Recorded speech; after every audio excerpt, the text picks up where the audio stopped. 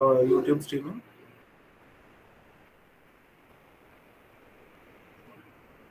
Started, Sukrat. We are live now. All right, all right. So, Kamala ma'am, with your permission, should I start? Yes, Sukrat, go All ahead. right. All right. I hope the screen is visible. Anyway, okay. Good morning, everyone, and welcome to the Business Data Management Best Capstone Project presentation hosted by IIT Madras BS Degree Program. My name is Suprat, and I am honored to be your host for this exciting event. Today, we are here to celebrate the incredible work of our students who have spent months collecting and analyzing data and developing solutions to real world business problems. Their hard work, creativity, and dedication have been truly impressive, and we can't wait to share their projects with you. Today, we are also joined by a diverse group of guests, including industry leaders, academics, professionals, who will be offering their valuable insights and feedback. Their presence is a testament to the importance and relevance of the event, and we are grateful for their support. To begin with, I'd like to introduce these professionals and top leaders from various reputed companies.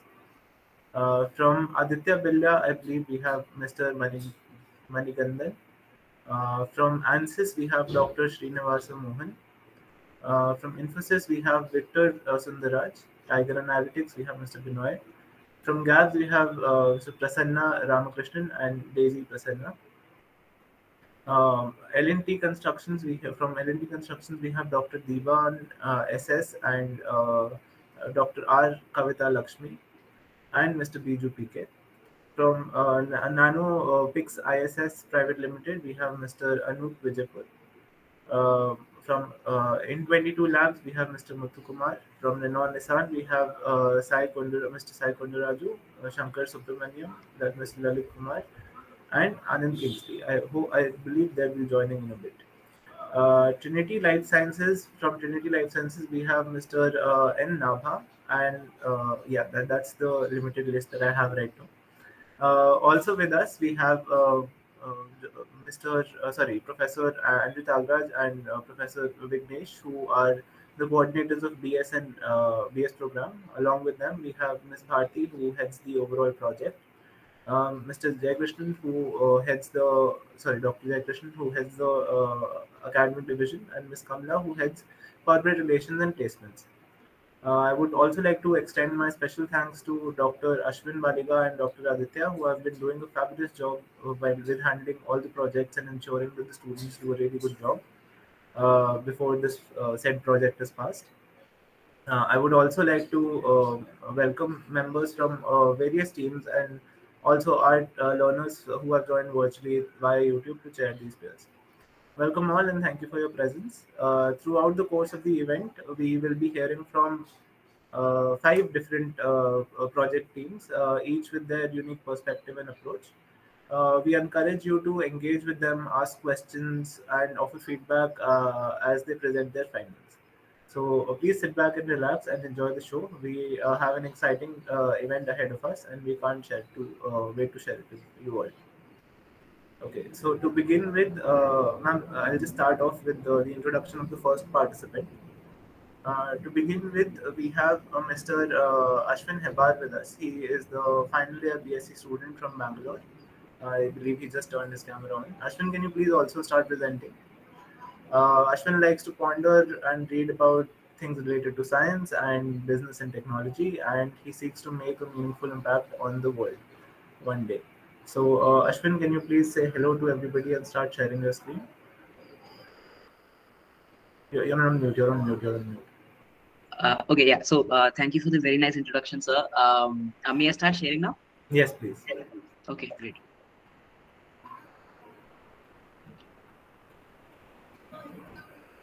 Can I get a confirmation if my screen is visible? Yes. Great. Okay. So hey all, good morning, everybody present here. My name is Ashwin, and this is my business data management project.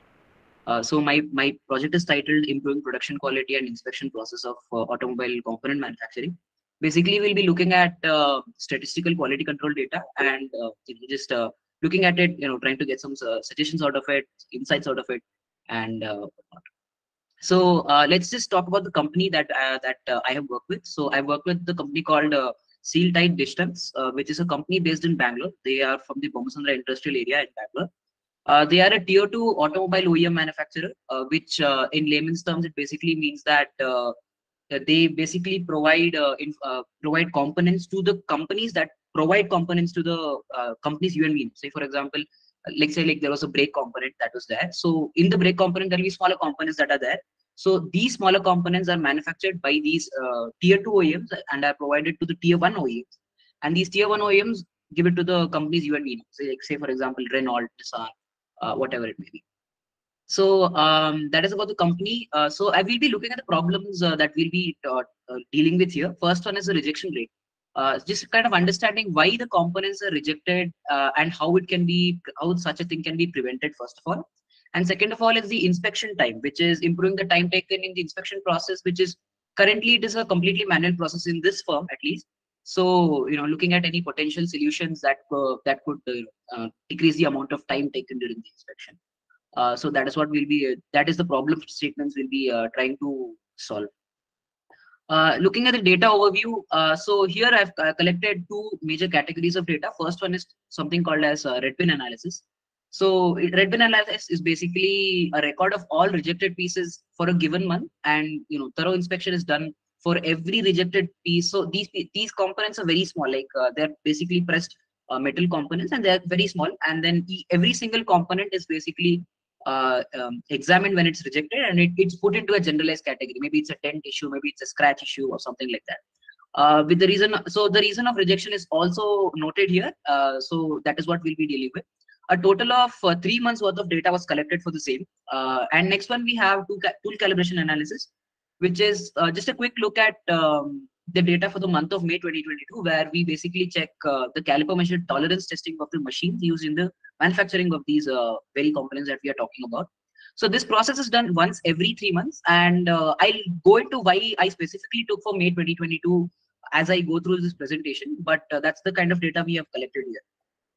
So let's just look at the analysis overview here. So first we'll be doing a preliminary Pareto analysis, and then we'll also be doing a cost of food quality analysis. Finally, we'll be using some usual SQC methodologies for analyzing how well the machines are actually manufacturing these said components. So let's go with the Pareto analysis first. So basically a preliminary analysis was done to check if the rejected goods follow the Pareto principle. This was done to decide upon the further steps, just to kind of understand how the data behaves, and the further steps that have to be taken for the data. Some things that I learned from the Pareto analysis was that rejection reasons do follow the Pareto principle closely. I'm not sure if I can, yeah, so I can zoom here. So if you look at it here, so thread go not answer, dent mark and line mark were the highest number of issues that was there. So yeah, so it does actually follow the Pareto principle very closely. Analysis was done for all of the months individually as well as cumulatively for all 3 months to make sure that there was no outliers or any issues on that aspect. The main culprits for rejection were thread no-go issue, dent mark and line mark. Dent mark and line mark seems pretty obvious, but then thread no-go issue is basically the result of this tool. Let me put my pointer. So this tool that is called as a go no-go tool. Basically, like, let's say there was a hole drilled and we wanted to be of some exact tolerance. So basically, this side was 7 mm and this side was 7 mm and 0.5 mm extra. So we basically check if this hole is in that exact tolerance that we want. So turns out that no other anomaly was found in the monthly Pareto analysis apart from the fact that it actually very closely follows the Pareto principle. So next I went to the cost of food quality, which is basically a measure of how much the firm is losing in terms of money as a result of the defective and non-accepted goods. So companies use this measure to determine and recognize the points in the manufacturing process where defects often occur and kind of try to improve upon them. So when I analyzed this data in here, I found an interesting revelation, and that is that for the month of May, it turns out that half of all the rejected the revenue lost due to rejection was during only the month of May. So April was around 30% and June was around 22%, but May was almost 46%. So I went back to the data, kind of looked at why such a thing is happening. And then finally, as you can see here, it turns out that in terms of dent mark, there was a lot of issues during the month of May, almost double than any other month combined, any other month. So there was some issue there. So that was something that I found. So yeah, like in found May abnormally high rejected pieces. On further analysis, the reasons was this for identified as wrong steps taken during the manufacturing of a certain unit. So I spoke to the owner, and that is what he told me. So next, now that I knew that there was a issue with the May data, I went on to look at the SQC. I went on to do some SQC analysis on the May data, which leads me to the SQC part of this project. It is based SQC is basically the application of statistics method in order to monitor and control the quality of a production process. So this basically helps us to ensure that the process itself is operating efficiently, producing the specification conforming products with less waste. So in this case, we have analyzed that the calibration test for one of the data. In this case, we've taken something called as Clevis, which I'll show you a picture of in the next in the further slides. So this was tested during the month of May 2022, like I said, because I saw an anomaly in this specific month. So I conducted an X bar and R chart analysis for this. Just talking about the data here. So basically, I took 10 samples and five readings of the same sample. This X bar value is basically an average of all of these five readings, and it's basically like an average value for every sample. And the range value is the maximum checked here, and the maximum minus minimum for every sample. So I have 10 samples and 5 readings for each sample. So when we look at the X bar and R charts for these things, we realize that the process itself is actually in control. So for anybody, just kind of getting into the nitty-gritty details here. So the X double bar, which is basically like the average of all of these X values, was 7.75, as it's mentioned here, and the R bar was 0.12. So it turns out that the process itself is in control here. The upper and lower limits that I've taken here is basically three times the standard error. The reason why I took that is assuming that this whole thing follows a normal distribution. 3 times the standard error value basically takes over 99% of everything, all the readings that were there, except the very massive outliers. So basically, we understood through this that the process itself is actually in control, both in terms of X bar and R. X bar charts actually focuses more on the accuracy of the measurement, and R chart is more like on the precision of the measurement. So yeah, both of them are within limits, so it makes sense that this process is in fact in control. On a later time, I contacted the firm asking about this, saying that the machines seem to be working well. So the problem was, basically a human error probably, which was one of the things that that we discovered. So this concludes the analysis part of my project. So let's go with the suggestions and recommendations that I gave for the firm. First one, for reducing the rejection rates, obviously the timely maintenance of the machines. Although we did not see any anomalies in the machine itself here, it is always a good idea to make sure that your machines, the things that are working pretty much most of the days, machines that manufacture your components are well oiled, maintained well, all that. Next is proper training of the factory staff. Obviously, so during the month of May, we did see that due to a human error, we lost quite a lot of revenue.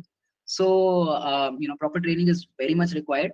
So reducing human interference as much as possible during the middle of the manufacturing process. So the way this manufacturing process works is after every step, a laborer has to take it, put it in the next machine, press it in a specific manner, and then go to the next part of the process. So this is a manual process. So this can be this can be reduced. The human interference can be reduced in this process if we can automate it in some way.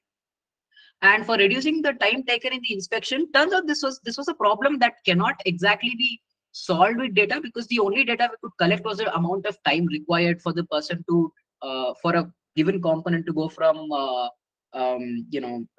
from it being just raw material to a finished product. So hiring staff is more profitable in this industry than turns out at the scale that we are working here, at the scale that the company is working at.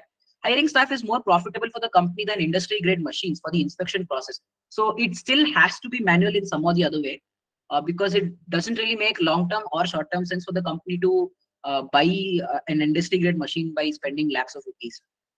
One more solution that I suggested was indigenous solutions. So maybe they can hire an engineer or two that can develop small solutions through maybe like a Raspberry Pi or an Arduino or something like that, through which they can, develop some kind of solution through that automate some part of the work, at least for the workers that are there in the factory. So one more thing we also looked at was was restructuring the location of the inspection section, kind of making it closer to the loading section. In the factory, what was happening was uh, the loading section was in one corner of the factory, the inspection section was in another corner of the factory, the raw material was in another corner. So if we can kind of optimize all of these things in a way that basically minimum time is taken between traveling between these things, because these are very big objects, it takes time for them to take it from one place to another. We can actually save out on a lot of time. So that was also one thing that I was able to suggest there. With that being said, that brings me to the end of my presentation. So just to kind of show you guys, this was the clavy part. So these things are basically used in our in the cars you and me use every day. These things are a part of the brakes. So this is a worker working in the factory, and finally we also have the red bin analysis that I talked about in the second slide. That brings towards the end of my presentation. I would like to thank Mr. Ranganath, Mr. Ramesh, who were very cooperative with me for this, for helping me just kind of procure the data, help them out, help the firm out. And obviously, I'd like to thank the teachers, which are very supportive, and also for giving me this great opportunity. Thank you so much. Hey, thanks, Ashwin. So I believe Mr. Sai has some questions. He's raised his hand. So can you unmute and ask? Good morning, sir. Thank you, Sukrant, for giving me this opportunity to raise the question. I will not be long. Just Ashwin, first of all, I would appreciate you for the kind of detailed study you have done. Thank you, sir. So, since it is a automotive related thing that I have chosen myself to ask some questions just to have the clarity. So, Yes, sir. you said there are three major defects based on the Pareto. One is Right. on this dimension based, the go and no go, and also Yes, there sir. were some dent marks and line marks. Correct, sir. Uh, these errors are also very critical errors where the sample is getting, I mean, the part is getting rejected. Is that so critical? Sir, since we'll be using this in automobile components, see, there is like really two things here. First of all, these are basically these are high priority components, right? We don't want these components to fail. We don't want the brake in a car to fail. So it is not wise for us to use components that are first of all defective. And there is also this notion of the company's image is basically at question here, because if you give out defective products, it's not a good image for the company itself. So what this company in this specific case they do is they just blanket reject any kind of issues that are there, and they just do it from the scratch, from the raw materials. Okay, before seeing the nature of the scratch or whatever the defect, I don't want to comment deeply. Just because you were touching multiple parameters, right? One interesting is the cost of quality, the cost of rejection, right? Yes, sir. As Yes, far sir. as the functionality of the part, I can definitely understand you are going for this no-go gauge if it is having a different size than that of it is designed for. So Mm-hmm. definitely this ought to be rejected. And it is a safety critical component, no compromise. With True. respect to the other portion, right? Some line mark, dent, I cannot comment. Maybe it can have some strength related issue. That's why I don't want to comment. Mhm. But scratch marks could be one thing. Okay, that's a different thing. And also, I liked your observation on the material flow, the way how the material is getting transferred within that unit, and you made some good observation. I would appreciate you for that. Thank you Thank so you so much much. for the good Thank you, preparation. sir. Thank you. Thank you. Thank you. Thank you, Mr. Sai. Is there anybody else? Yeah. Is there any other person who would like to ask a question? Mr. Biju, have you? Hi, Sukrat. May I? Yes, ma'am, please. Yeah. Good morning, ma'am. Thanks. Good morning, Ashwin. Very well presented. Just few Thank you. questions that I had and clarifications maybe. Mhm. you started with statistical analysis and you took 3 months of data, which in Ma'am, could you please repeat that? I out. think there's some network issues. Yes, ma'am, your voice has been breaking. Oh, Can okay. you type it down or try saying it again? Is it any better now? Yes, ma'am. Yes, ma'am. Okay. Yeah. So I was just asking that you started with statistical analysis, and only in the month of May you found outliers in the number of occurrences. But how did you conclude it to be human errors? Is what I am not too clear on. Ma'am, this is actually a question I asked for the firm owner. See, the way this project worked was, I initially just collected the 3 months worth of data without the SQC data, right? Then I realized that there was some lots of anomaly during the month of May, because compared to the month of April, there is almost 3 times as much rejection rates in the TED park. So then I realized that, okay, then maybe the owner has to say something about it. Then I contacted him. He said that there is an issue. There was a human error on our end, so that is why we had to reject a lot of pieces, and that is how I got to know that this was a human error. Understood. Okay. Thanks, Ashwin. Thank you. Hi, Ashwin. Hello, sir.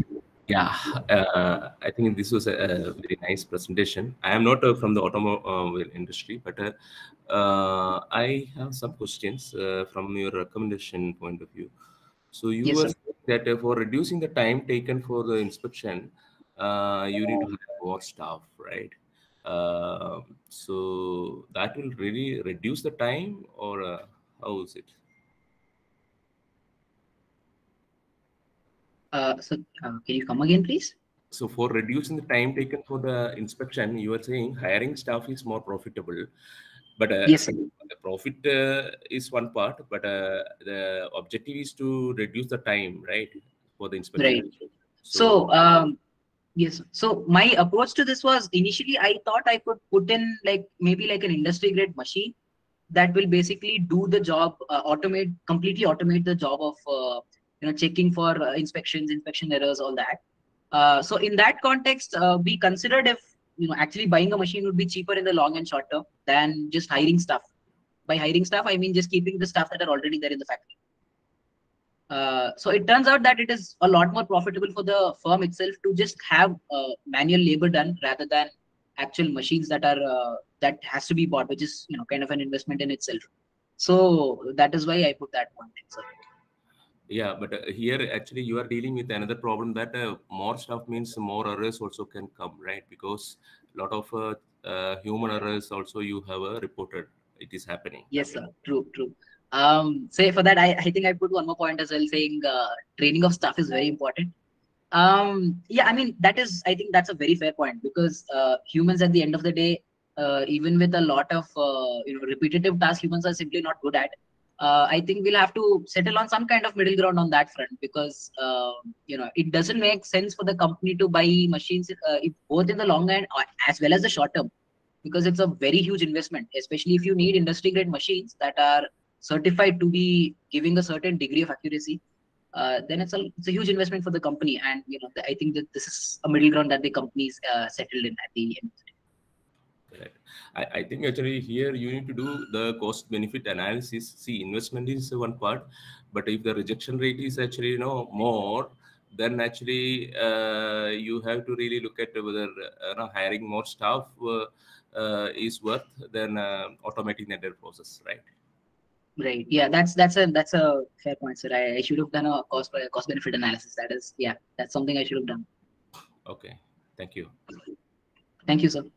All right. Thank you so much, Ashwin. Thank you so much, sirs, for your questions. Yes, sir.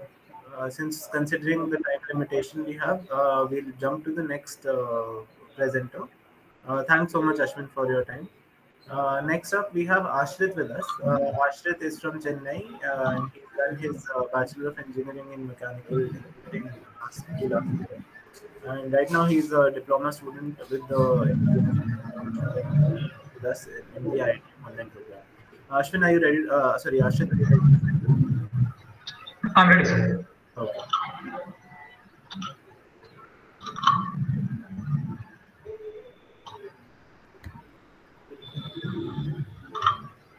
And considering time foundation, let's keep the questions to 5 minutes and the presentation to a max of 10.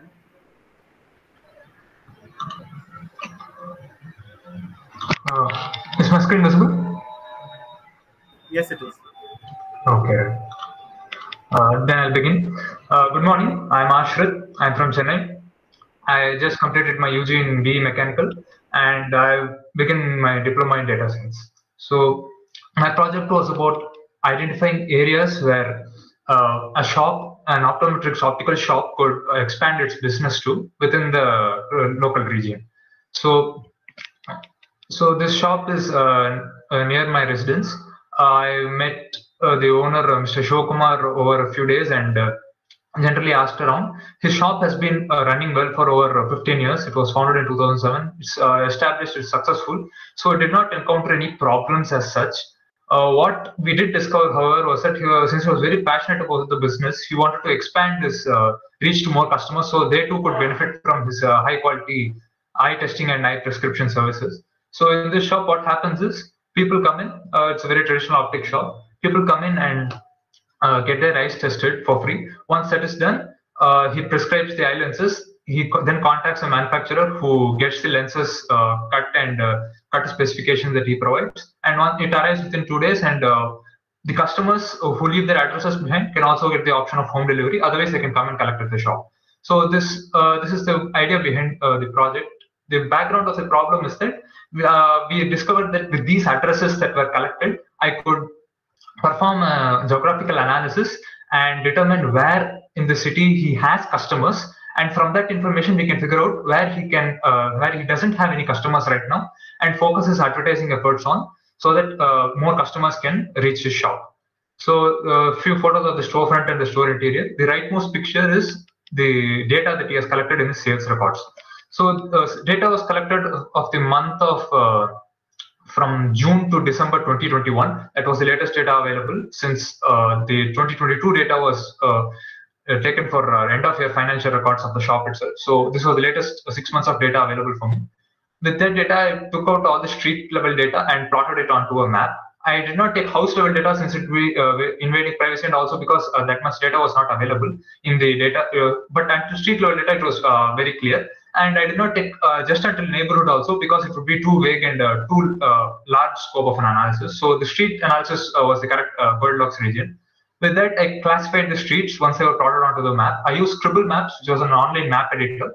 With I colored streets that had only one customers coming from them as light colored in light blue color, and progressively darker colors for streets that had that were denser with customers. Once that was plotted, I noticed that most customers came from within Chennai. There are a few customers outside. I had to ignore them to restrict the scope of this project. Within Chennai, all customers came from within 9.5 kilometers from the shop. The shop is a little violet dot in the middle, and that represents the outer circle, the bigger circle. But within that circle, representing about 75 to 80% of the customers, was the inner region. I chose this as the region of analysis for my further study. And within here, once these streets were classified, I deployed a grid in this smaller region of analysis.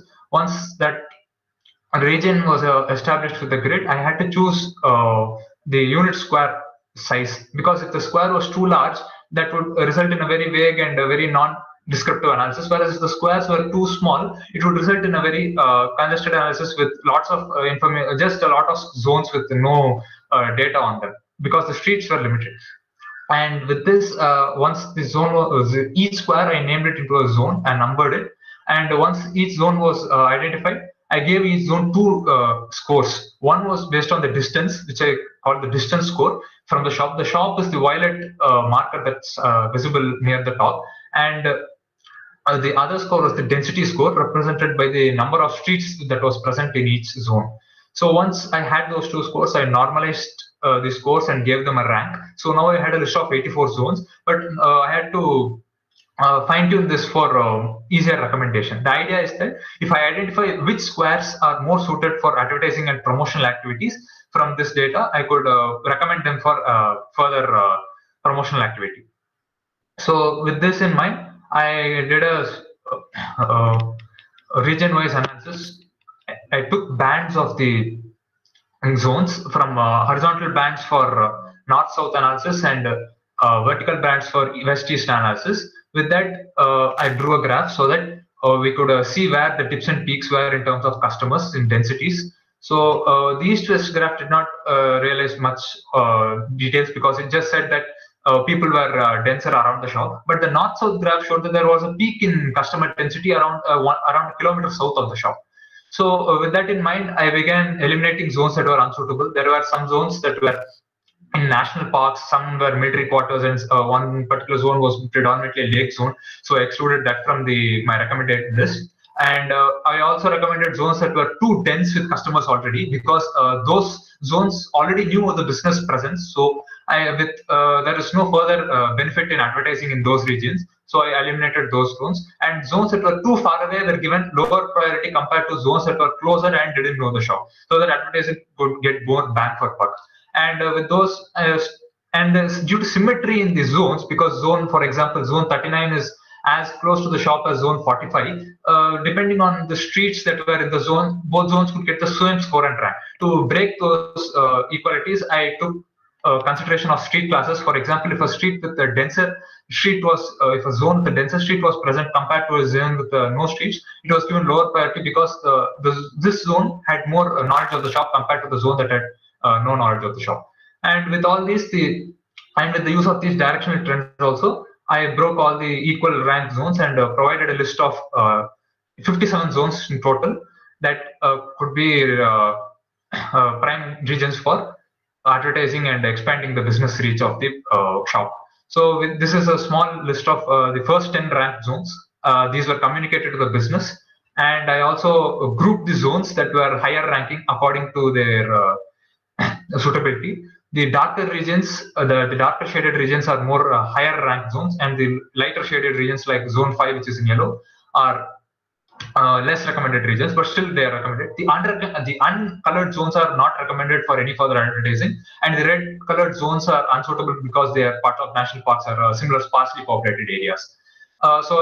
This map and the list of 57 ranked zones were provided to the shop, and this is the zoomable interactive application, the Scribble Maps online editor that was provided to the shop to make its edition. These markers along with the zones provided enough direct geographical detail to get all the information in a glance. That concludes my project, and thank you. Thank you for everyone for providing this opportunity. Thank you so much, Ashrit. Ashrit and others, the panel that is there, it's just a small request. So we will be entertaining a couple of questions after every presentation, and we can have a longer discussion about the projects once all the presentations are done and people are still here. So if in case right now anybody has any question, they may raise their hand or unmute and ask Ashrit any question.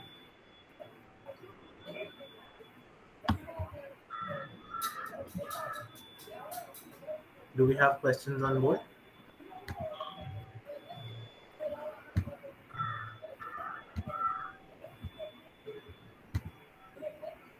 Any feedback about the work he has done too? That also would be appreciated. If there are no questions, even any feedback would be great to have. Yes, sir. Anup, sir. Yeah, then this is Sai speaking again. I'll just have a quick word. It's a very extensive search done for a small business. Maybe it is going to be really helpful for him, I would suppose. Just as a food for thought for Ashrit is to revisit the suggestion after a period of time, maybe 3 months or 6 months, just to calibrate. Sure, sir. Thank you. Thank you so much. Anup, sir. Yeah, Ashrit, first of all, good work done. I think a lot of things are done very nicely here. Only a couple of things I had in terms of the approach is you're looking at a recommendation for, the advertisement or promotion as one aspect. I mean, what I would have additionally done apart from this is that, from where are the people maximum coming? I mean, which region is having maximum footfall, or what is the trend around my location? How is the footfall happening? Based on that correlation, if I can derive a promotional material. I mean, one is based on the addresses that is there, that you are saying these are the locations where if you promote you can have more footfall. That is one definite aspect. But also to correlate that data with another viewpoint where you can see how is the current footfall happening, what could be the reasons. If you can articulate through the data and then identify those reasons and correlate that with your promotion data, would be a better approach to what you have done. Sure, sir. Thank you. I'll keep that in mind. Thank you so much, Anup sir. I believe there are no more comments on this presentation, so we'll be moving to the next participant. With us in the next line, we have Mr. Mahesh Bali. He's been a banking professional since the past 19 years and has experience in fraud risk analysis and core banking. And he specializes in SQL, Python, machine learning for fraud detection. And he's currently pursuing MSc in analytics and a BS from us in the data science uh, domain. Mahesh sir, you are ready to share? I believe yes, we can see your screen. So all the best. Yeah, thank you. Thank you, sir. Yeah. Good morning, everybody. My project is basically based on the mutual fund industry. I hope you can hear me. I hope I am audible. Yes, sir. Yes, sir. Loud and clear. Nice. Okay. Yeah. So my presentation is based on the mutual fund industry. I have been working in the banking space. So basically, my project was for a broking company, a small broking firm located at Mumbai, and which is basically empaneled to sell mutual funds of multiple fund houses. So typically, each fund house has got, he is empaneled around 20 fund houses, and each fund house, they have multiple funds. So approximately 2,500 funds is what they have in the bouquet of schemes. And they have slowly started building up the business, first as an individual, one or two persons, and now they have developed a website and developed. They are located in Pancharatna building, which is a diamond market, basically of Bombay. So they have been able to build up their business, and they have some starting from say 100 customers, they have increased to 485 after launching of a website. They have an average AUM of some approximately 25 lakhs assets under management per each customer. And now, since they are getting, the basic thing was that I wanted to understand how to streamline or what are the issues that they are facing while processing the transactions. So this was, a process analysis that was done of their business, the operational process, and I have deployed basically a Six Sigma methodology to analyze the product, their services, and accordingly, what we found is that they are having, being a financial vendor, product vendor, they need to have very low defect rate, because even though they are having 100 transactions, per day, they are having a 1% defect rate, which is what we felt was quite high, because for every transaction, the amount varies, So for some customers, the transaction may be just 10,000. For some, it may be 1 lakh. Some, it may be even few crores. So when it comes to corporates, so you cannot afford to have any defects, or at least you have to reduce them to a minimum. So to build your reputation and to gain the confidence of the customers. So the idea was to analyze the transactions and fix basically reduce the defect per day. The per day defects should be reduced. That was the basic idea of the project study. So I had taken, first of all, it was a little difficult to get the transaction data. I had initially tried to get it from my own company, but it was becoming a little difficult. So then I had got it from the vendor, from this broker. So he gave me only for a few days transaction data. And the objective that we finally defined was that defects divided by total transactions for the day should be the minimal. So what we found is that, we plotted in a histogram, and we found it is like a kind of a right skewed chart.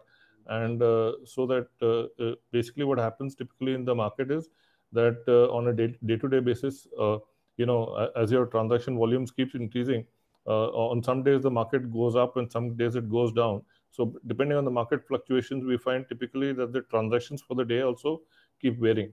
And we found that when the transaction volumes start peaking, at that point of time, the defects are also increasing because of the higher pressure that is there in the operation staff. So for that purpose, I had analyzed their, the operations workflow, and I plotted all the, touch points. It's like a sort of, to visually map out the process and identify motion and transfer based basically. So like starting from the customer can input transactions through email, through a website, or you can send it through fax.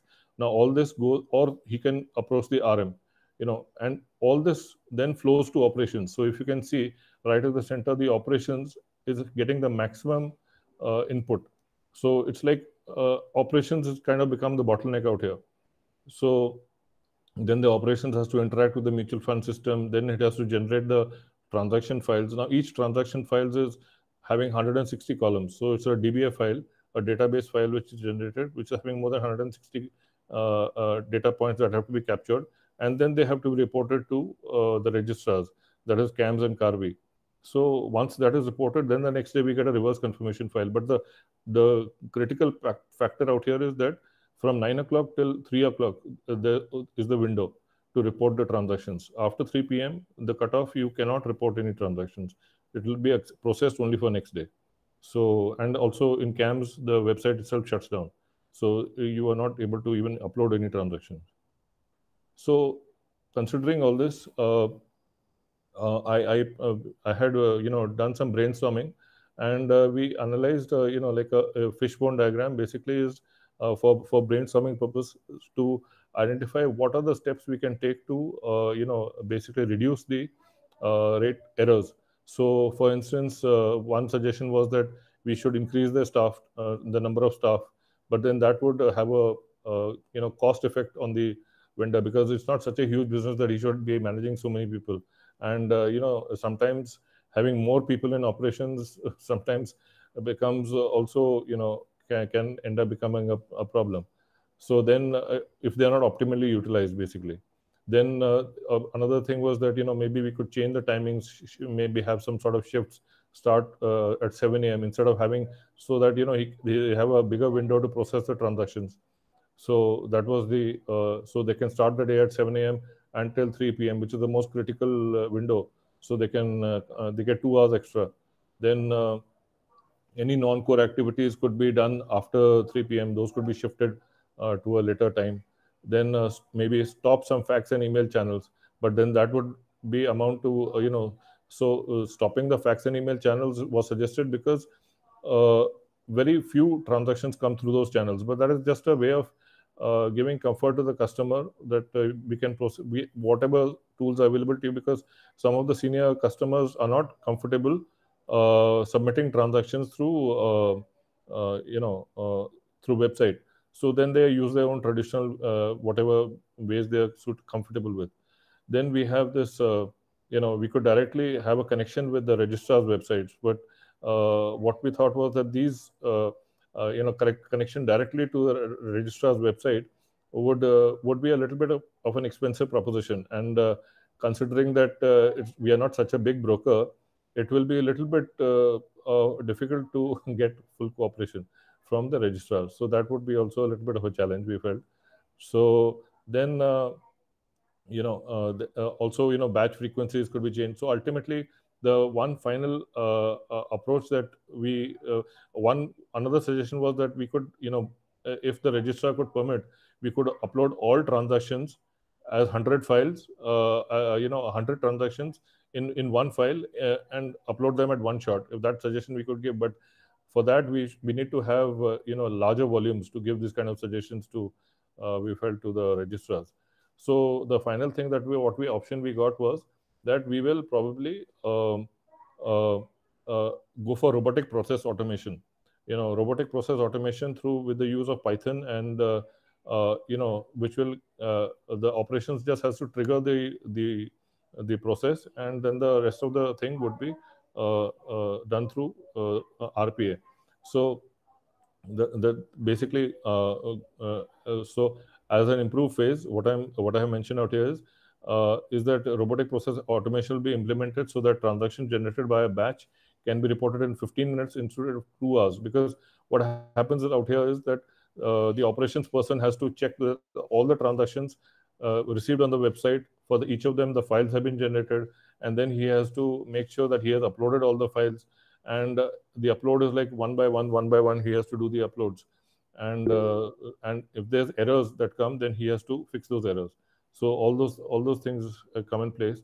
So RPA, what we felt was that, instead of manually touching the file, it may be better to fix the transaction reporting directly through, because that will also help, first of all, speeden up the process to a large extent, and operations will have much more free time to monitor the process, the transaction generation, execution, and uploads, and also reconcile the data. So control aspects will be much more stronger if they are having free time away from operational activities to monitoring activities. So basically, now operations has only, as part of the control phase, the operation now user will have only a primary activity to only process transactions through email, fax, and walk-in channels, instead of collating data from all of the sources and then trying to do only 1% of the transactions they will have to process manually. So that is the only activity that they have to do, handle manually, monitor manually. Then um, the auto batch generation will be executed from mutual fund system. This will be as usual. The operations will trigger the RPA bots to report these transactions to the registrar automatically, and RPA bots will capture the upload details, timestamp, and send an email. Then send an email to operations as an acknowledgement of the transaction successful execution. So basically, what happens is, once all the transactions are uploaded, CAMS and CARBA give you a report. So the report can be downloaded and pushed to operations through an email. So through the program. So operations officer will only monitor the MIS received from the RPA bots every 2 hours, and in case of system breakdown notice due to registrar site not being available. So only he has to do basically the monitoring work at the end of the day. So all the solution was ended up being quite streamlined, but simple. But the pain points were addressed because of this process. Yeah, that's it from my side. Sir. Thank you. Thank you, Mr. Mahesh. Sir, I see Mr. Sai has some question already. Yeah, thank you, Maheshji, for summarizing this data well. But Yes, one sir. portion I did not catch. Yes, sir. This is on the result of your root cause analysis. Okay. Was it out of scope, or you haven't found a solution? Because you did a nice extensive study on the fishbone diagram, Correct. but did you identify the root cause? Why those errors were happening? Basically, because of fluctuation in transaction volumes. Because Hmm. now, supposing I need in operations, I need at least two people. As a maker checker, I require at least two people on board. Now, if I then I have to hire if I keep one checker, then I have to hire one more person. But what we felt is, and see, it's not such a big business. So if I'm hiring a person for 3 lakhs rupees, uh, three people will amount to 9 lakh rupees per annum. So considering the business size and the business volume, we felt that instead of hiring people, if we have a simple program, a Python program that can be executed and monitored, maybe on a already he's paying the vendor, the management already paying 9 lakhs per annum for this. If we hire more people, the business will stop being so viable. And how the mutual fund, the fees are just 1% per transaction, less than 1% for a number of transactions. So considering the margins that are available in this particular business also, we don't want to increase the fixed cost. So from that point of view, we wanted to go with the RPA. That was, and also, sir, what No, happens is, considering financial transactions, there is a risk that supposing the file is tampered or supposing something happens. So from that point of view, also there's a protection using RPA. Yes, no, sir. I'm not doubting your solution, Maheshji. Yes, sir. Yeah. Definitely, RPA could be a solution that might have be fitting your operations quite well, Correct. considering the constraints you had.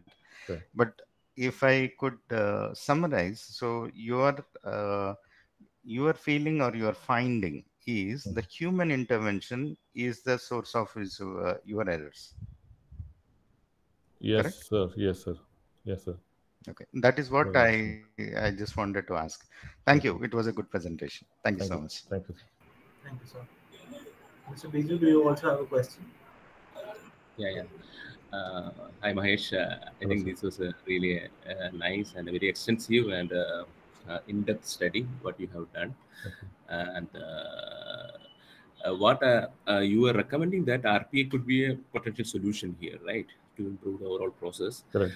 So just want to suggest that when we are actually using RPA, we have to, it is better to quantify also, okay, how much effort we are going to save, so that now you will come to know the overall effort reduction compared to the normal operations. And then actually you will be able to match that with the requirement. So I am not sure whether that is being done here or not. So there was a potential save of 1.5 uh, uh, manpower. So that is what we have arrived at. But obviously, that will be absorbed once business increases further. But that was the potential save that we have identified, Okay. considering the time factor and the efforts and the controls. Controls would be improved, but yeah, considering the time factor save. Yes. Okay, okay. Then that's good. Maybe I didn't notice that. And maybe actually you can also now look at how we can interface with the chat GPT, because that Yes, can sir. Yes, sir. Yes, sir. that can automate a lot of these processes also. Correct, correct, correct, Right. Yeah. correct, sir. Yes, sir. Okay. Thanks. Nice presentation. Yeah. Thank you, sir. Thank you, sir. So we'll have further discussions once all the presentations are over. But for now, so Mahesh, can you stop please sharing your screen? Thanks. So next up we have Shashwat Thakkar with us. Shashwat is a data science with 1.5 years of experience who also likes to play the harmonica. He completed both the levels of diploma in December 22, and he's graduate from BITS Pilani in BE Electronics and Instrumentation. So Shashwat, whenever you're ready, you can start sharing the screen.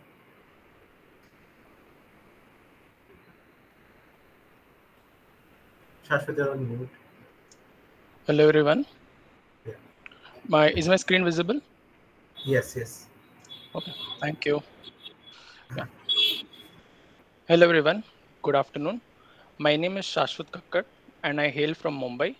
I completed the Capstone project in the September term of 2022. My project is based on the human resources industry. With the power of data, I built a scalable recruitment model for tech companies based on the concepts I learned from the business data management, business analytics, and machine learning courses taught in this program. I will now be sharing my experience of solving a business problem with the help of data science. For any organization, it is important to hire people with the right skills for executing projects effectively. Tech industry is exponentially evolving with new technologies and tools being developed every year. In such a competitive environment, the job market is currently volatile. There is a shortage of cheap skilled labor. Talent acquisition cost for entry level position is increasing recurrently, accompanied by considerable manpower and resources required for upskilling onboarded employees and high attrition rate at entry level positions. Talentzy Limited is a recruitment service provider specializing in the entry level job market. The company's major clientele is in the UK. To test the waters in the Indian job market, they have partnered up with SkillUp Online, a company specializing in skills training. Talentzy developed a recruitment model which would recommend upskilled candidates to the companies based on their customized evaluation framework. One of their MNC client who were looking for ways to increase their base in India with cost centers set up in Bangalore and Hyderabad reached out to Talentzy with a requirement for 23 skilled full stack developers. Talentzy ran a 12-week pilot training program with SkillUp for training recent engineering graduates from CS electronics background on the required skills. A bit of a background of the 12-week training program is that Talentzy reached out to tier 2, tier 3 engineering colleges with unplaced CS and electronics graduate. Received 1,200 plus resumes, out of which 230 passed the initial aptitude screening test. Post the phone interviews, 70 candidates were shortlisted for the program. Talentzy offered the training program free of cost to the candidates on the condition that they would physically attend from one of their training centers in Bangalore and Hyderabad. Finally, 46 candidates joined the training program. After successful training completion, as this was a pilot project, the MNC decided to take one round of technical interview followed by HR interview for all the candidates. 20 candidates received job offer in the end. Out of these 20, 16 were from the top 23 ranked candidates recommended by Talentzy's recruitment model, indicating a successful pilot implementation. The current demand for full stack developers in India is high, with multiple offshore projects in development. Having done a successful pilot project with good returns, Talentzy was looking for ways to scale up this offering to other clients. However, before setting everything in stone, they wanted an independent evaluation of the recruitment model and recommendations on optimizing the evaluation framework. The training program was run by trainers hired by SkillUp Online. Based on the trainer quality, Talentzy wanted to make sure that their partnership with SkillUp was viable for future terms as well. Considering the cost of running the program, they were unsure whether they can reduce the number of weeks and still deliver similar result, as it could be a requirement from a client in future for quicker recruitment. Talentzy also wanted to ensure that whether the training content and evaluations were up to mark or changes were needed for non-industry relevant tests. These were the additional requirements that came from Talentzy during my discussion with the company director. With the help of data analysis and machine learning, I evaluated and recommended changes in the recruitment model. Going on to problem solving approach. So I received two data sets from Talentzy, evaluation framework data and the final list of candidates hired by the company. During the 12-week program, 9 evaluations were conducted with, and all of them had certain weightages.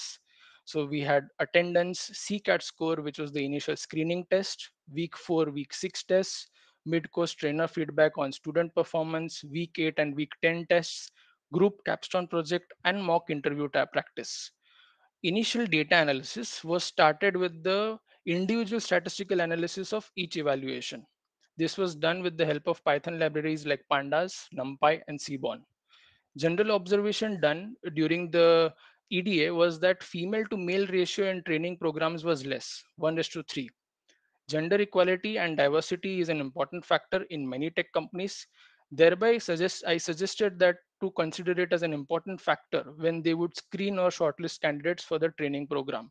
Efforts would be needed to increase this ratio to 1 is to 2 or 1 is to 1, as they may get such additional requirements in future. This was followed by the evaluation framework weightage distribution analysis. Analysis was done to understand whether all the current evaluation components are necessary or not. It was done with the help of statistics and concepts of significance, scaling, collinearity, and multiple linear regression. The Python libraries used in this analysis are Pandas, Scikit-learn, Stats model, and Plotly.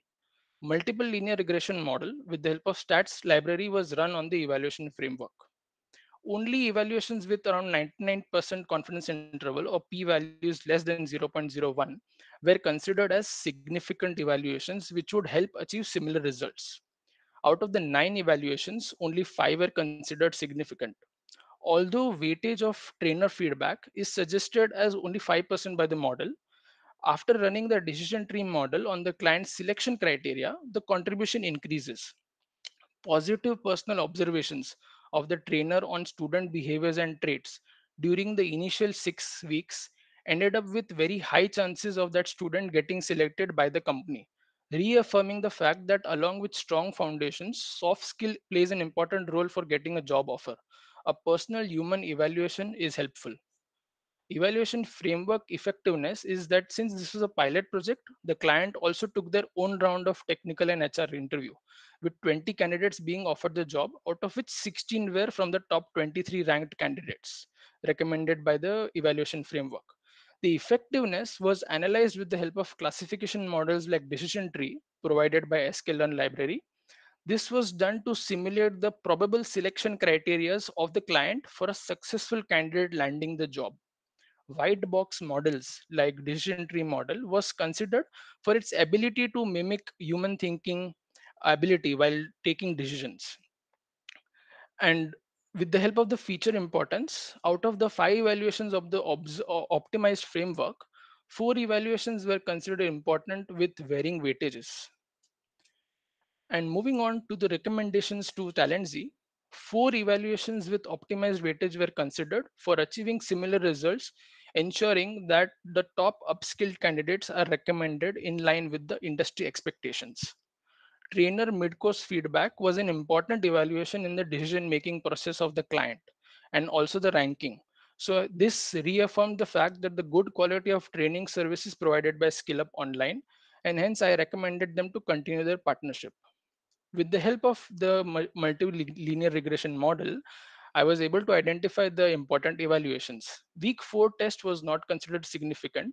Hence, I recommended Talentz to reduce the training program on-site duration from 12 weeks to 8 weeks on-site and enroll more candidates in the program virtually for the first 4 weeks and taking a screening test just like we do here in IIT at the end of the 4 weeks. This reduces the time and effort of skill up management, worrying about the cost of getting more candidates initially enrolled, as the training centers also have only certain capacity and the program is free of cost for the shortlisted candidates. The short 2 week group capstone project was not considered as a significant evaluation, and from this it could be inferred that individual contribution could not be properly evaluated by the company. Hence, I recommended that keeping time constraint and role recommended in mind, that is full stack developer. If writing efficient code for designing website is first priority for a company, candidates should get comfortable with coding practice on platforms like HackerRank, CodeChef being used currently as an initial screening test by the industry. And taking my recommendations into consideration, the company director has decided to run a new pilot project this year and continue the collaboration with me. Thank you.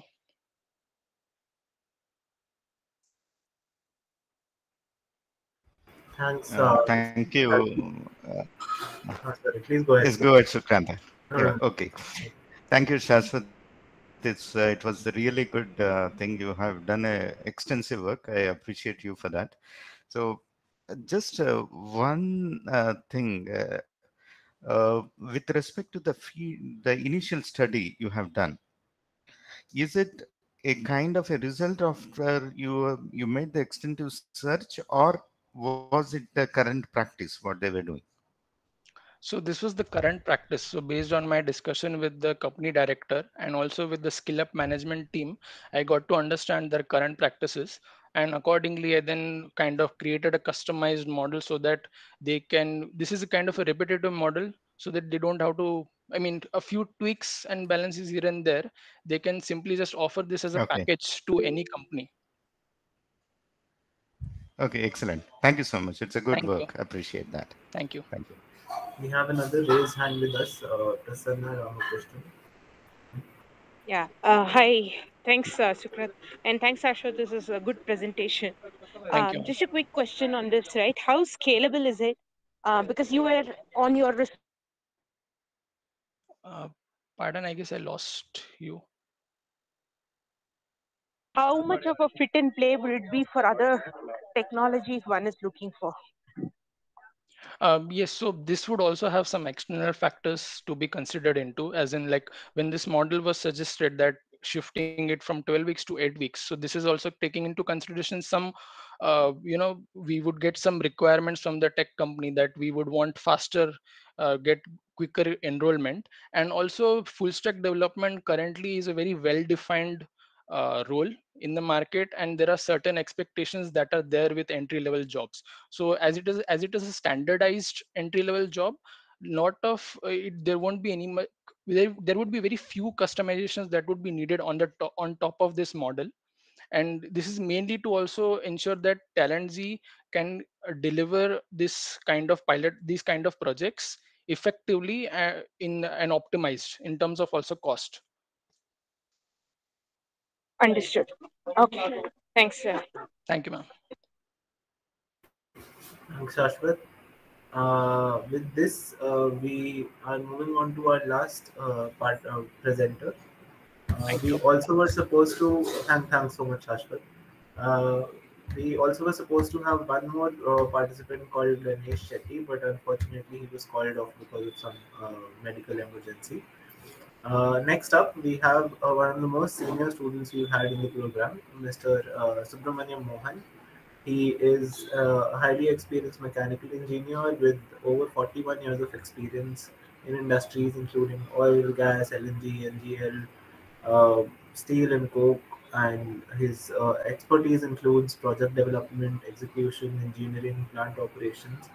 As of now, he is a student in the BS degree program, and he wishes to provide professional advice to industry using data-centric approaches. Sir, if we have you online, can you please start sharing?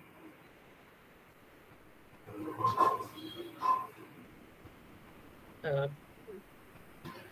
Good morning to all of you. Rather, we reach a good afternoon. I think I'm audible to all of you.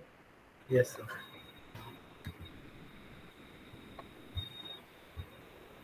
So, if you could please start sharing your screen. Yeah, I shared the screen already. Sure. I can't see it.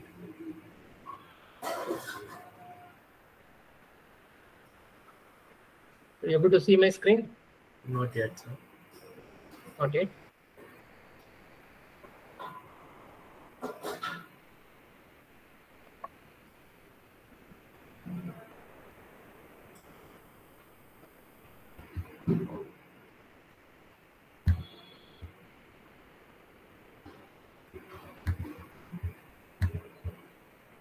Yeah, now we can see it, sir.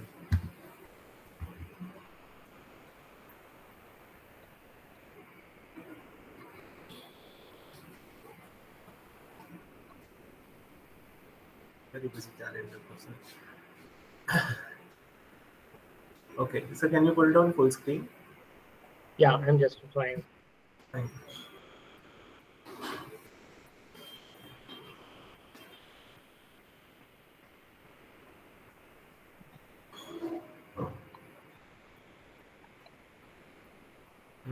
Sir, I believe you'll need to open it via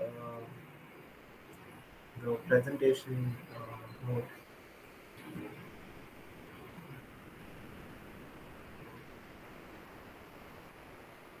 Should I share it for you? Yeah, that will be better. One minute. I'm just I'm trying to get that along. Sure, sir. Sure.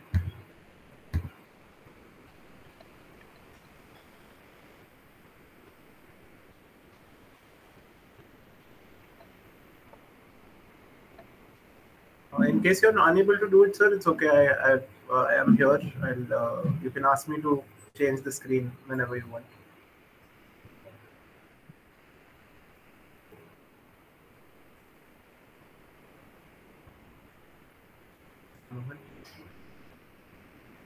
Yeah.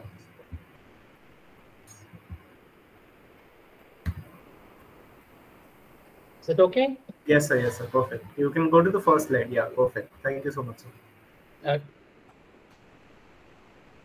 I took up this project in a small and medium scale industry. The name of the company is Prima Precision Technology. It's a small and medium scale enterprises company with a turnover less than 2 crores. It includes 15 operators and 6 staff, including MD. It's a job order facility with 2 horizontal turning center, 2 VMCs, and 1 VTL. It's a vertical turning lathe. It includes 1 conventional lathe and 2 grinding machine. It operates in a low margin profit area, less than 5% to 7% of a turnover. The project focus is study of manufacturing process, related transaction, and identify opportunities for process enhancement, and infuse a data-centric approach across the company. The problem statement is the company functions in a firefighting mode, means they don't have any plan. As the market is sound and they do get the orders, And the client companies are all very flexible because of the heavy demand and shortage of demand, especially capacities in and around the main area. Incidentally, I need to really position you what the environment here is. This company is operating in Coimbatore, and Coimbatore is becoming increasingly a valve outsourcing center for major multinational companies, mainly for oil and gas industries and the power plants and continuous processing industries. So most of the multinational companies have lined up the big investments in one area of the company. And for PPT, this company is one unit in a cluster of various industries. They're doing the parts for the walls. They are not the end product manufacturers, but they do supply the parts for the end product manufacturers. So the problem statement here is there is no dearth of demand, so no efficiency is really need to be really analyzed, and you continue to do the way what you do the work. But in the process, they really lose a lot of money. So the method of really doing the business is they do day-to-day issues as and when it arises. Never learn from the history of mistakes. Every day is a relearning day. No integrated data repository to integrate and learn from the past history, mistakes, or good performances. Potential not fully exploited, return on investment is only 5 to 7%, where the industry is easily around 10 to 12%. Though it has a business cycles, but on an average, annualized return should be 10 to 12%, far above the normal banking interest rates. No mindset to spend for unproductive assets means anything invested on the management information system or data collection, data analysis, everything is an intangible benefit, not visible immediately, and not appreciated that it is going to really create into more money in the long run. So that is the biggest bottleneck. So the SWOT analysis of the environment where the company is operating, the strength of the company is all machines are brand new and it has a high availability, low maintenance requirements are needed, and proximity to consuming industries. Means you don't need to go and market it or you need to run around to really find out the new orders. Logistically well connected because it is in a cluster, service to cluster. There is no need for looking around for higher services from a distance. Promoter seriousness and sound search mind. Incidentally, this company was promoted on the Prime Minister's campaign Make in India by a company, by a chemical engineer who was in US and doing some job in oil and gas industry. And he got really attracted, moved around and put it up. There was an upset initially, but subsequently going by, it's almost 5 years. So after 2 to 3 years struggle, then he started really feeling it good now. For the first 3 years, he found it a little bit waste of time. But situations are changing and he is looking it good for, and his attitude is turning more and more positive, and he is looking forward for expanding it and going for collaborations. And opportunities are Government of India's Make in India drive. Replacement to Chinese imports are becoming all the more prevalent in many parts of the world. And that has become automatically, India has become a part of a natural choice. More foreign direct investments in the manufacturing industries and defense industries. High level of componentization makes the small scale industries more attractive to really invest in the manufacturing facilities. Indian manufacturing caught up world scale quality because currently our manufacturing qualities are significantly improved, and the countries like Japan and other places are really giving a preferential treatment to source out the items from our country. And weakness is lack of skill development. The demand is so high that you don't have the skilled people readily available, and the skill development setups are also coming down. Government has now only recognized and they're trying to put up a skill development centers at various parts of the country, and Coimbatore is one of it. Increasing input costs, it's always an uptrend in the input materials cost, but the rate at which the company is getting compensated is fixed for quite some time, sometime even for 3 years. The rates are not changing. A lack of collective representation. So there's a cutthroat competition is going on. And if you really feel that your rates are quite high, your cost is very, very high, and your rates are not really compensating adequately, it has to be a force on you to really look into your cost of manufacturing, not really go on really represent it for higher rates. That's the way it's going on.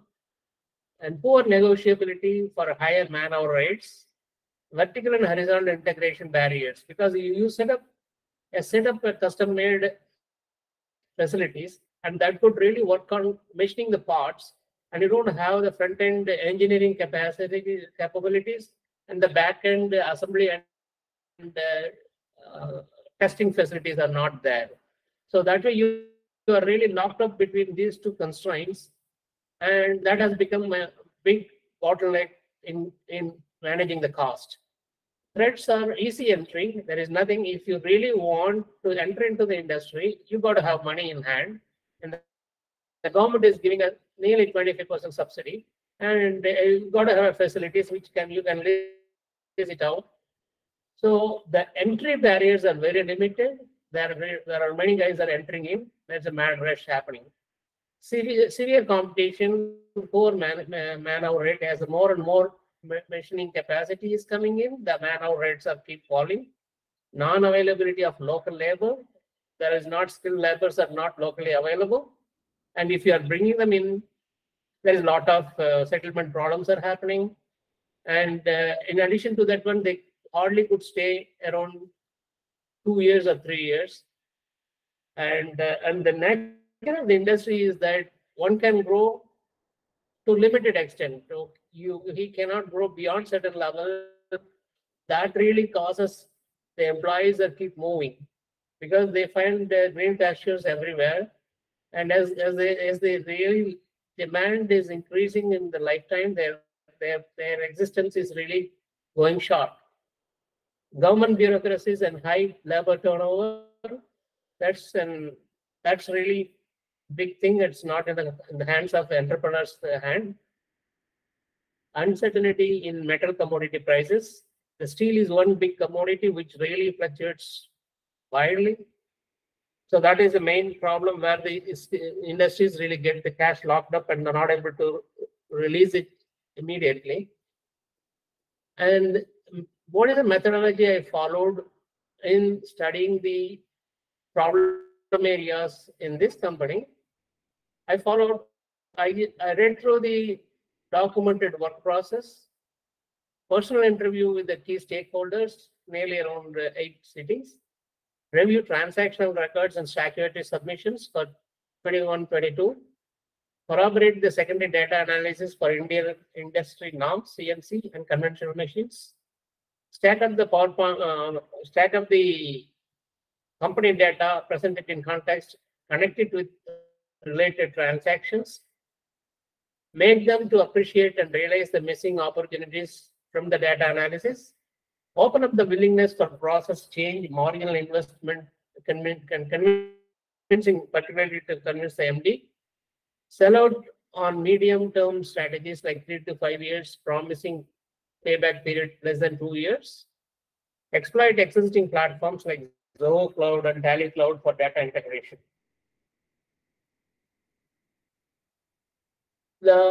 As we keep talking about, the entire thing is about making money, means we got to sell it at high price and make it at low cost. In this environment, the main thing that drives these two objectives are how better you are utilizing your machines. So these are the 4 major.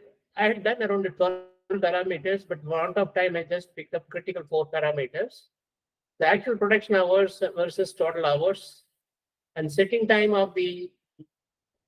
for each job, machine breakdowns. Though it's a new machines, but there is also a breakdowns are there. No operator or setter, percentage of total available hours. All these things are on total available hours. In the first graph, you can see that one Okay, the April and May was really a very bad.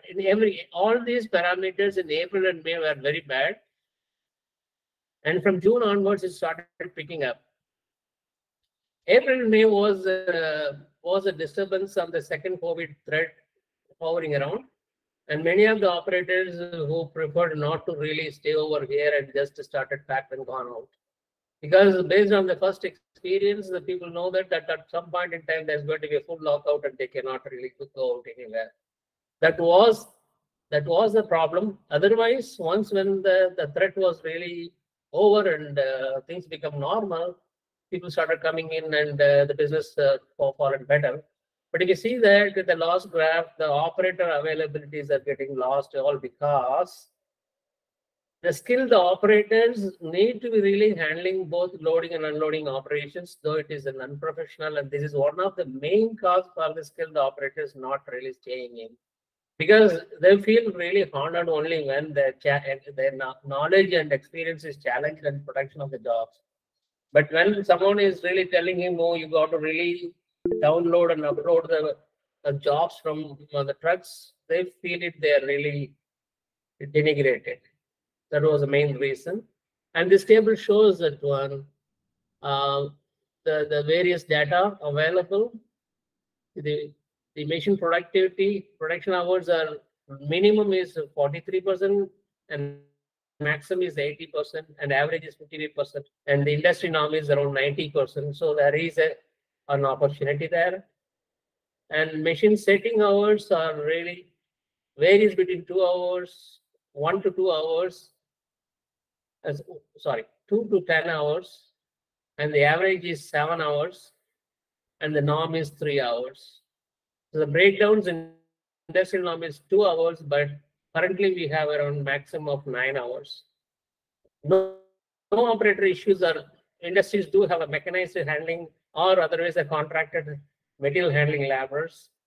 And currently we face some problem in getting the people for unskilled job, totally unskilled jobs. We are not getting the people. That's a big challenge, and we are trying to get it from outside the state. But now that's also started coming down. So there got to be some solution evolving around. But at this point in time, we do face a problem. Second thing is consumables, tools, and inserts is the second biggest cost driver. The second most cost driver is around 8 to 10% of the tools cost and consumables. In this, turning tools contribute of this 8 to 10%, 40% of the cost goes on the turning tools. And the rest of the things goes for drilling, milling, and reaming, and all these types of tools. This item is a unique traceability problem. If you really want to control anything, you got to have some reference. But unfortunately, the cutting inserts are so fast consumed, and it is not marked with any unique identification. So it's very difficult to find out how better each insert is used. So currently it is only on an unconventional basis. Some marks are being made and ensured that when all the four corners are used effectively, there is always an opportunity to overlook full utilization of one or more cutting edges. Only indirect method is used to locate the full utilization of the cutting edges. Currently, cost reduction benchmark is assigned on shift supervisor's responsibility. So shift supervisor's compensation package includes a variable pay, which really tied up to the how much reduction he is bringing in making a good product. So that's a new suggestion put forward to the management, and the work process is also established that's being tried on a trial basis. Insert consumption is a measurable metrics for production supervisors' monthly incentive. I said that one. Coolant oil, 50% of the total cost of this category. Rust oil and seasonal consumption, it is sometimes 50% monthly cost, particularly on the rainy days. Here, the work process is that once when the pod comes in, and we really turn it over to a conventional machinist for an outsourcing. And they do all the excess materials and really give the finer material left out for CNC machining. So in this flip-flop process, whenever it goes to an outsourcing guy, he does not have the facility to store it either as a raw material or as a finished product. So at the rainy days, it always gets exposed onto the rainwater and gets rusted.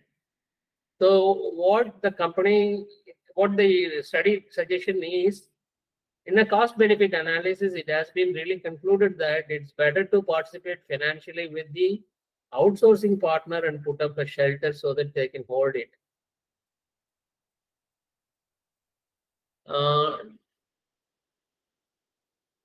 Non-compliance report, as you all heard in the first presentation by another IIT graduate, that he was giving a focus on the quality control aspects. And here also the quality, we do have quality problem. And we classify the quality, source of quality issues on three major categories: on the machining process, dimensional requirements, and surface finish. The company conducts stage inspection, establishes a gating process, holds the job until defect is repaired. The same go, no go, and all the other dimensional measurements and surface measurements, all these things part of it. Most of the operators have deficient skill set in machining process, threading operations, wrong mounting of the job in the machine tool table.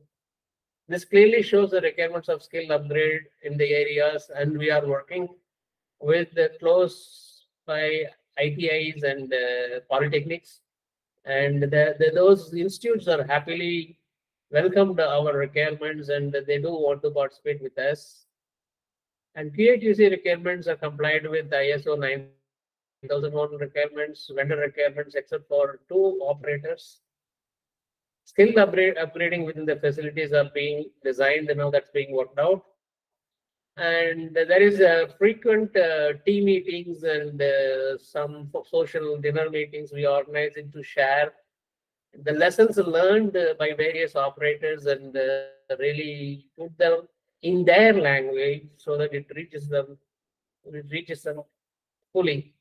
And that is working very well. That has really pulled down the defects.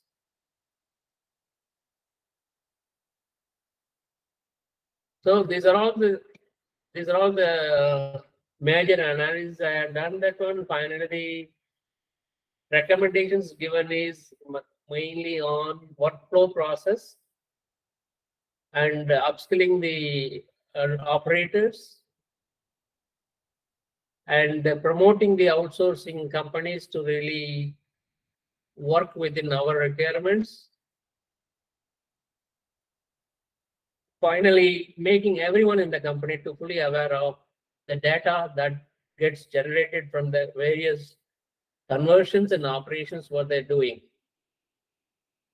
So currently there is in the recommendations provided, the company has fully accepted it and trying to put it up in a prototype scale, and that's getting monitored. And once when it is done, then we'll put up a detailed workflow process, and all those things will become part of the company procedure. That's all I need to tell, and thanks for everyone to listening to me. And I'm open for all your questions, and I'll try my best to answer it. Thank you.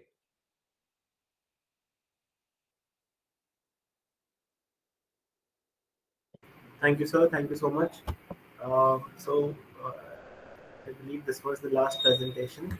In case anybody has any comments or questions regarding the same, please let us know. We don't want to hold you back from your Sunday afternoon lunch, so it would be nice if you come up with your questions right away. Thank you, Shukrant. Thank you, sir. It is an honor to have you as a participant. I think I salute your zeal. Even with after 41 years of experience, you still have the spirit to learn something new and contribute. For that, I would be I would have to appreciate you, sir, Thank you for for that. appreciating.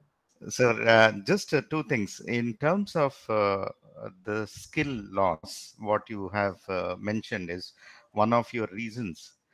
For that scenario, what exactly was your recommendation to the company? In fact, there is one of the very best training institute is there in Coimbatore. Mm-hmm. And we went and discussed with there are nearly around 10 institutes are there, and this is one of the very best one. And probably it's in the pan India level. It is well heard of that one GD Naidu Training Institute, and that was the major producer of the machines. Of late, in the last 1 year, there is a big shift in the students' preference. They're all moving away from CNC to AutoCAD and SolidWorks, mainly on the desk-based jobs.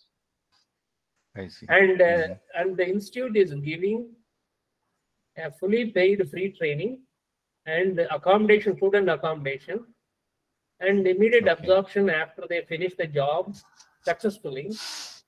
Even that is not attracting the students to the full capacity. Only around 5 to 10 guys are coming in. So means there is a big shift of preference of the students. Ideally, it is very difficult for India to really continue the labor-intensive, frustrating, repetitive jobs. It's not the preference of the current generation in any level, whether it is an entry level or it's an experience levels or whatever it is. So those are the days it was working, and currently what we are trying to do is we are giving a more self-esteem in the company. We are not treating them as workers. We are treating them as sort of a partners, and we tell them that they're running short of the capacity and knowledge base in that area, and we are organizing them to really go and work with the nearby institutes. So our attitude. I think you have touched. Sorry to interrupt you, sir. I think you have touched a very good point. You are want them to make them as a kind of partners, giving them as an esteem. So you are trying to touch Yes. their esteem need. Yes. Okay, that's a very good thing. And one second quick question on the depreciation. How many? I heard from your explanation that all the machines are new. Yes. So how many years of depreciation you have considered in your value or the valuation portion? Currently, it is we are considered 4 years of depreciation. 4 years. Okay, that 4 answers years. my question. Yeah. Thank you so much, sir. Thank you. Thank you. Thank you very much. Thank you so much, Mr. Mohan. If is there any other question on board? So now I would like to request Bharti ma'am to please address the students and the guests for a couple of minutes. Hi, good morning all. I'm Bharti and I manage the operations of the data science program basically. And thank you all for sparing your time today on a Sunday to be here with us. And this was one of the flagship projects that we were thinking, for the program, that students should get a appreciation of, how a customer should be approached, how a customer should be convinced of, the value of sharing data and the insights that they would get, and also appreciate how data is actually acquired by companies. It does not come clean and nice and that you can just readily work on it or something, but the steps probably before you can even process and analyze it is probably 80% of the entire thing, and the analysis only comes later, right? So that is something we wanted the students to appreciate, and also get them used to the communication skills, going and seeing the difficulty in convincing these people, telling them about the process and so on. So that was one of the things, and I think that objective is being achieved by us today. So in this regard, I would really like to thank Dr. Ashwin, who's actually a doctorate from our DOMS department of IIT Madras, currently a faculty at IESEG France. He's been the main driving force behind, improving the quality of the BDM projects, ensuring they all measure up to some standards and getting the students to do better and better at what they're doing in this process. Dr. Aditya is again working with Ashwin in this, and he has also been a great force in giving feedback. So we have 3 stages of feedback before the final project actually comes out. So we have a proposal stage, we have a midterm proposal or midterm data that they submit to us, and the final report. And after we okay it at every stage and that is done, then only they go in for a viva with our own people. And after we evaluate them, we start analyzing, okay, which are the best projects that we want to showcase. In fact, we have many, many more, I think, identified as best projects. We thought we'll start with this and we'll go on. So I would like to thank Dr. Aditya also here in this, making this entire project, the BDM projects, to be really relevant, come out with multiple businesses that are being showcased, the small shops like you saw, the bigger businesses that are there, the different kinds of stakeholders in that who they are approaching and talking to. I think it's very important. Their contribution has been really nice in this. Also, we have a pool of TAs who have been doing the evaluation, also helping them out. I would like to acknowledge them in this, forum that is here. And I hope the students who are watching this will actually get inspired to do better projects rather than do just for the sake of doing a project. The whole fun is, I think, in executing it and being a part of it and kind of getting into that experience and saying, like, I did really help somebody, or at least I know what is to be done. And after that, hope that they adopt whatever these people are saying. Just to close it, we also are starting to work with small businesses and maybe some businesses that are open to working with us, sharing their real data, and also taking some students as interns, senior people, junior people. We are matching them up and trying to see whether we can help them out, because maybe for small businesses, startups, to afford data analysts at this stage may not be really accessible. They would be looking at getting the operations part and their maybe finances part of their startups ready first before they get into this aspect of it. So we thought, why not try to help them with this part? And we are working with about 5 companies now. We have more requests coming in. So that is another thing, again, has been the initiative of Dr. Ashwin and Dr. Aditya with the students. And we hope that they'll get a real world sense of also what is happening, and we are able to help some companies in this regard. So with respect to the industry professionals here, yes, thanks once again for being here today with us. We would like to know if you'd like to listen to more of such presentations, or I would like a general feedback from you all on what you all saw. We showcased only 5 today, but in general, what is your feedback about the project? Whether we should whether you have any suggestions about the general way in which the projects are done, or you think it is okay for a student-driven project at the diploma level of the program? Thank you so much for the initiative, Bhartiji. I would strongly recommend these kind of projects for sure. But I would, I think for all the presentations, I could see a problem statement. There is a pain, there is a need to get it studied and get it to be resolved. So my general suggestion would be on the PDCA cycle, right? So this is what I could recommend to one of the participants. Like he went to a nearby optical shop and he could suggest them a particular plan. And like I also like the comment what you have made, like all these small establishment, they cannot afford a data science grads or diploma students. So the suggestion what your student has offered and how it could be applied and how much the revenue generation or the pain point resolution is happening, it's a very good feedback. And those case studies with the result, with a follow-up action down the line, like 3 months, 6 months, that could be a very good reference for the students, so that they can say, and it's also the value what they are giving back. So that portion I would like to emphasize to consider. That's all. I appreciate the initiative, and thank you all for this opportunity. Thank you, Kamala ma'am, for giving me this opportunity to be part of this panel. Thank you. Thank you, sir. Anyone else has any feedback? We just like to listen to you. Mr. Biju, I think you're on mute. Yeah, sure. I think this was a nice presentation, and it is a true industry academy collaboration. Basically, the students get to know the industry point of view also, how these projects should be taken to the next level. And it is a real validation with respect to the industry scenario.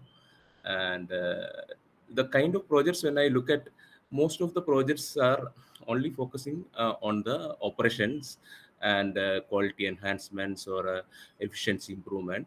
So that is also good one. And I think actually there are a lot of other scopes from the data science point of view. Probably actually, students can touch up some projects based on computer vision. Okay, because I have seen actually the machine analytics using computer vision on the safety improvements or the entire process efficiency improvements also people are doing. So these kind of projects and study, if we are doing, that will be really useful in these kind of forums. Yeah. Sure, sir. Thank you. We'll take that into account. Yeah, and thank you so much for giving me the opportunity, and thank you, Kamala, for partnering with us. Thank you. Dr. Ashwin, would you like to just close, because you have seen the projects very closely? Do you have something to add here? Yeah, so thank you. So it was a good presentation. And with regard to the first point, which kind of sir mentioned, we have been working on a longitudinal front, meaning to say that we have been working with companies now. Some 3 companies we have shortlisted, and in the next 3 to 4 months, we will be knowing. We have started with the projects, and we will be knowing what is the outcome in the next 6 months' time. So we have been working on that front. But thank you for the feedback, and it was a good experience for us as well, and we'll definitely work on the pointers you have mentioned, because the objective is to showcase the students who have done some quality work, and we continuously strive hard to improve and take it to the next level. So thank you, everybody. I also see that there is a hand from Mr. Manikandan. Hey, hello. Sorry, I'm traveling. So that's why I'm not able to come on the camera. So thanks, Kamala madam, for the reminder. So I was able to join in time and listen to all the presentations. Like Bharti ma'am said, yes, definitely there's a lot of difference between doing from an academic angle and then doing it from an industry perspective. I think that's the great bridge, actually, getting that experience going, a lot of stakeholder management and challenges on the ground. And as Dr. Ashwin also pointed out, I think the follow-up will be very critical, and also they have to actually think about how to implement it on a regular closed loop cycle. So which means the one-time implementation, how it can become, like in a closed loop cycle, how the data pipelines will actually come, how if the data drift is happening, how we can actually automate the entire thing with an ML ops cycle. So an end-to-end life cycle with respect to the entire implementation, if they are able to think through that, and at least if they are not implementing it, but they are able to do the thought process, I think that will be an edge for people who are moving into the real-time projects. But great presentations. I think definitely we would like to spend more time with these projects and see how we can also contribute. Sure, sir. Thank you for that feedback. We'll definitely see how we can collaborate further. Yeah. That's okay, ma'am. I'll take over here. Okay, thanks, sir. Thank you so much, ma'am. Kamala ma'am, any last words for the audience? Yeah. Yeah, first of all, thank you. Thank you so much, Sukrat, for putting this show together.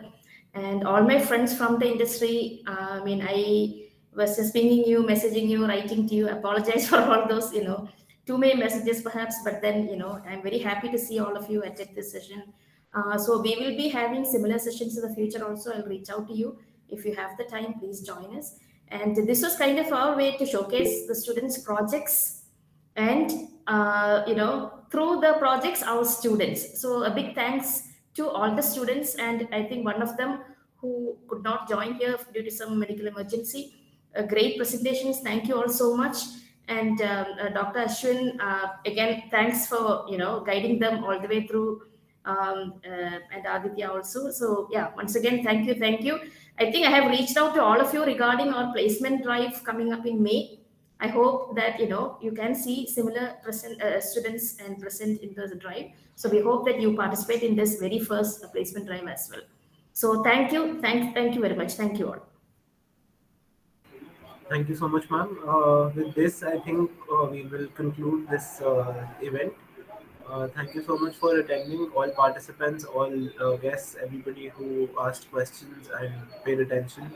We owe you a lot. Thank you so much. And have a very pleasant Sunday and week ahead. Thank you so much. Thanks, everybody. Thank you.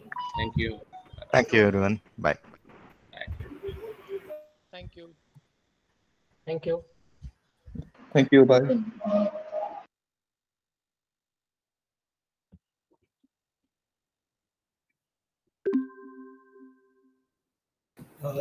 Balaji sir, can you please turn the streaming off?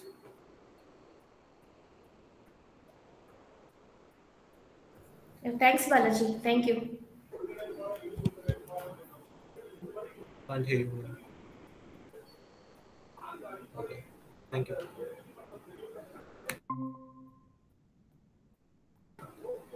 Hi, JK sir. You just joined.